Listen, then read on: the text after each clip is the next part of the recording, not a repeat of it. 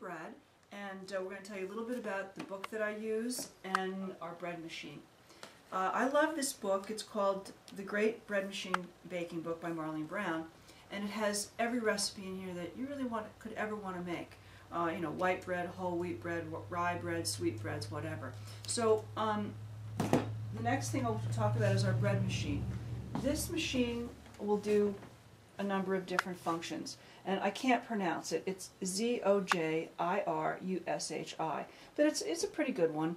I think it was about $150. You can get them at all different price ranges, but this is also my second machine. The first machine lasted about 12 years, so I've been baking bread with bread machines for about 15 years. And I started doing it because I have a lot of food allergies and I'm allergic to soy. So if you notice in breads that you get at the supermarket, there's usually soy flour, soybean oil, things like that. I can't have that. So I decided one day that I would try to start making my bread. And I've got all the ingredients measured out here to make it, you know, time effective. But I want to talk about the flour. I use King Arthur flour. It's unbleached bread flour. Make sure you use bread flour. It has something different in it than all-purpose, like the gluten content is different or something. It's a good company. They're employee-owned. It's all 100% wheat grown in the United States, and I really like it. So the first thing you do is you start with your liquid ingredients, okay? Ours is 1.5 cups of milk,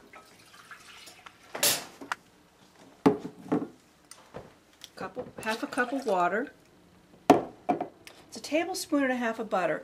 Cut it up because it helps to, you know, blend in there a little bit easier. This bread machine, however, it will rest for 20 minutes before it starts its cycle. What that does is it brings everything to the same temperature so that when the bread starts to knead, you know, your butter is all melted and like that.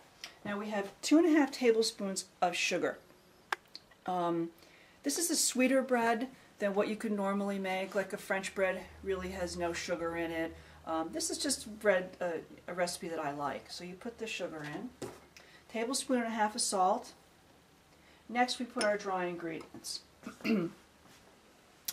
It's 3 1/3 cups of the flour. So you always start with your liquid first, and you end with your dry ingredients. The one notation about the butter I forgot to tell you was just use a regular salted sweet cream butter, and it has measurements on the side here so you can tell you what is 1.5 tablespoons. And the salt is Morton's regular iodized salt. You could use regular salt if you want without it.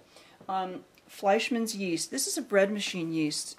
I don't know what the difference is, but this is what I've been using for years. And I always buy the big jar because I make bread once or twice a week. And this recipe is 2 teaspoons of yeast. Now with the yeast, you want to make sure that you don't get it wet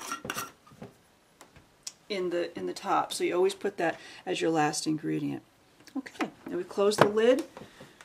I also never bake my bread in the machine. I just don't like the way it comes out. So I like it free-formed. So when I just use the dough setting on here, and I bring it out and I put it on a tray, and you'll see that on the next step.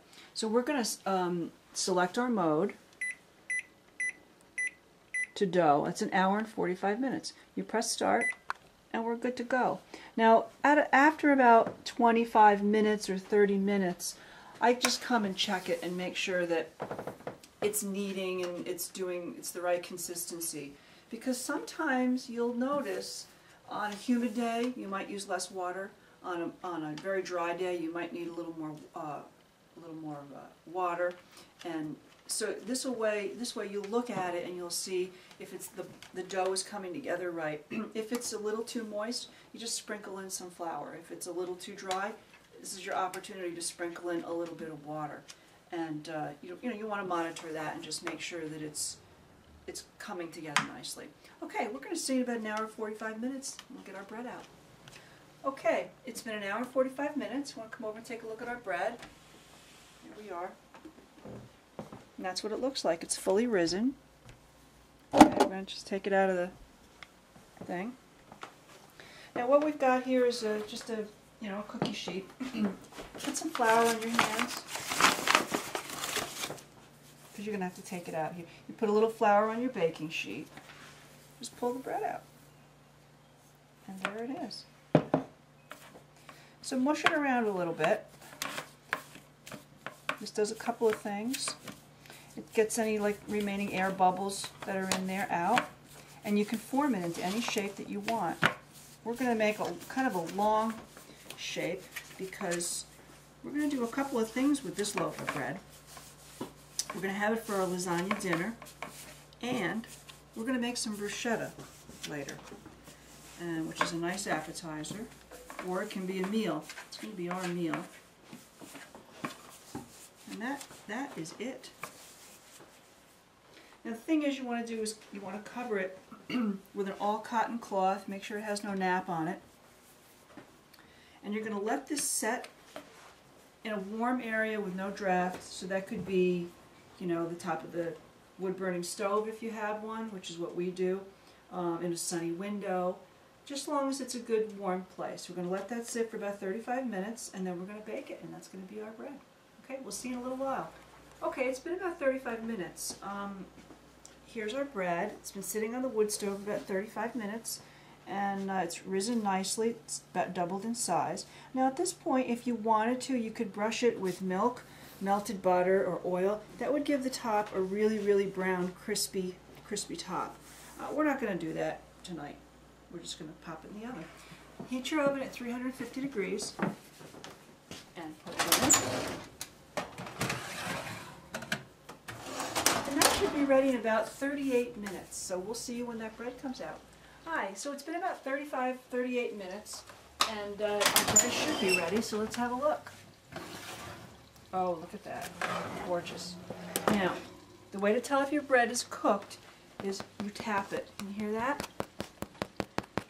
It sounds hollow, and that's what you want it to sound like. That means the bread is done. So there we are. We have this beautiful loaf of bread, and you can say that we're going to make some bruschetta tonight. We'll do that in a few minutes. But you could have that with, lasagna dinner. You could make sandwiches, whatever you want. Now, all this excess flour that's on there, you take your little pastry brush and you just brush it off. So you don't really want to eat that raw flour. Not bad. You just get all that off of there. Now you're going to want this bread to cool until for cutting. You don't want to cut bread when it's hot because it'll get all mushy on you. But what we're going to do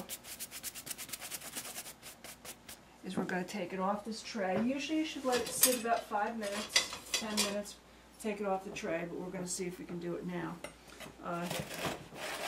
Hear crunchy, how nice that is. Just put some flour underneath so it doesn't really stick. There you go. Look at that. Now we're going to transfer it to a cooling rack, and we're going to let it cool. But you can continue to just brush it off and get all that flour off. Do it on the bottom too when it's cool. It's really hot right now, so you can't handle it. So we have tough stuff here. Who wants to sample the bread? But I don't think we'll let that happen. And there you go. So now we've got bread for dinner, and in a few minutes we'll